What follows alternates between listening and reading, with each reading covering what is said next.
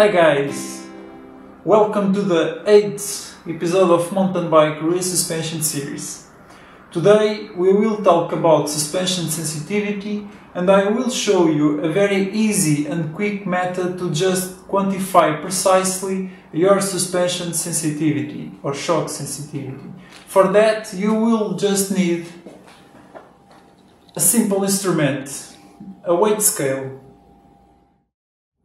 To understand sensitivity, we need to understand the concept of breakaway force. So what is the breakaway force? The breakaway force is the minimum force that you need to apply to the suspension in order to the suspension starts compressing. In fact, to have a sensitive suspension, you must need to have a suspension with zero breakaway force. But the reality is that the rear suspension does not have a zero breakaway force. As you can see in the theoretical graphs that brands show you about the force needed to compress a shock, or even a force needed to compress the rear wheel of your bike, you will see that these kind of graphs showing you the force versus travel, they always start at point 0,0. That means that, accordingly to these graphs, just a tiny small amount of force that you apply in the suspension, it will start compressing the suspension. But how do you think? Do you think that this is correct? Do you think that our suspension needs just a tiny amount of force to start compressing? Or do you think that our suspension requires a substantial amount of force to start compressing? So this is why I will show you the test with the weight scale. So basically we will see how much force we need to apply in the rear wheel to start compressing the suspension. And you will find that in most of the cases, for most of the shocks in the market, you need more than 0 kilos of force at the suspension to start compressing the suspension. So now I will show you how to do the test. You basically put the weight scale below the rear wheel and you compress, you cycle the suspension to get a feeling of the suspension, and then you compress just the tiniest amount as possible, like 5 millimeters at maximum. You just compress a tiny bit of the suspension and remain stable at that position in order to the weight scale read the correct value of the force. So let's see how to do this.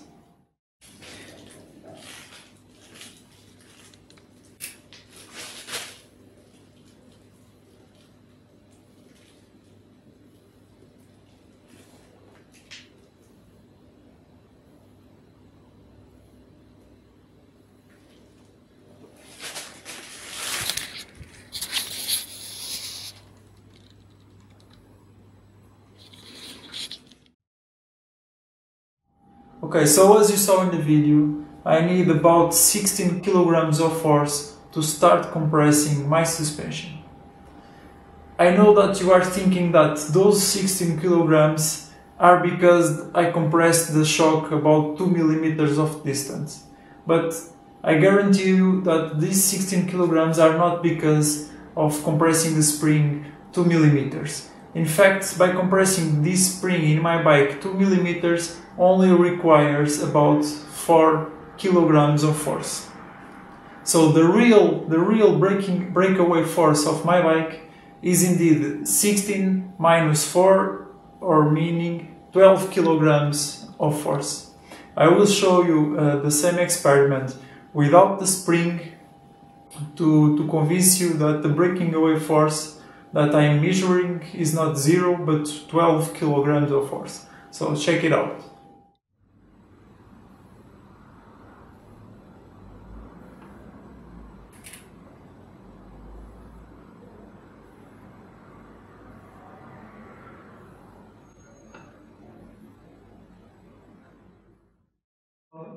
So as you saw, the real breakaway force of my downhill bike is about 12 kilograms of force, which is a quite low value, but it's not 0. The perfect value will be 0, but I will show you in a future video that most of the shocks that are in the market are not able to give you a zero breakaway force.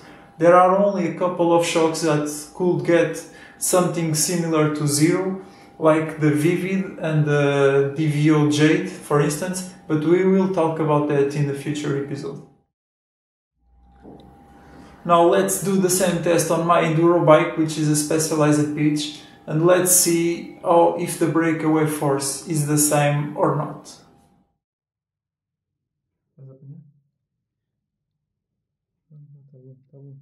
Agora olha para a parte amarela. Tá? Tá? So as you saw in the video, my specialized pitch needs about 40 kilograms of force as a breakaway force. So this is in fact a huge amount of breakaway force. And the result of this is that this suspension is not so sensitive as my downwheel suspension of the Specialized Big 8 is. In fact, if you do the drop test between the two bikes, you will see a complete difference between the two. And I will talk about the drop test in a future video. So why does some rear suspensions have a really high breakaway forces and others have a quite low breakaway force around 10-15 kilograms? So why is this difference? There are many factors that can contribute to this difference on breakaway force. For instance, friction in the linkage of the frame, okay, the bearings and so on. Secondly, the damper per se, the IFP pressure, can increase the breakaway force, and we will talk about this later, and I will show you that in most of the shocks in the market they have a breakaway force from the damper, from the IFP pressure. And third and most important thing is the preload of the spring. So in the episode 3 I show you that increasing the preload of a coil spring increases the breakaway force, so it decreases the sensitivity. But do air shocks also have a preload force? Yes, they do. Air shocks produce a very high amount of preload force, and indeed they have a very high breakaway force. This is why the manufacturers created the negative chamber in the air shocks. So by creating a negative air chamber in the air shocks and by equalizing the pressures between the main chamber and the negative chamber, you can indeed reduce the amount of preload of the shock, and you can decrease the breakaway force to a very low amount of force. For coil shocks it's very easy, you just need to decrease the preload of the spring, and the spring when it's not preloaded it does not produce any static force, so you don't have to worry about negative air chambers and so on.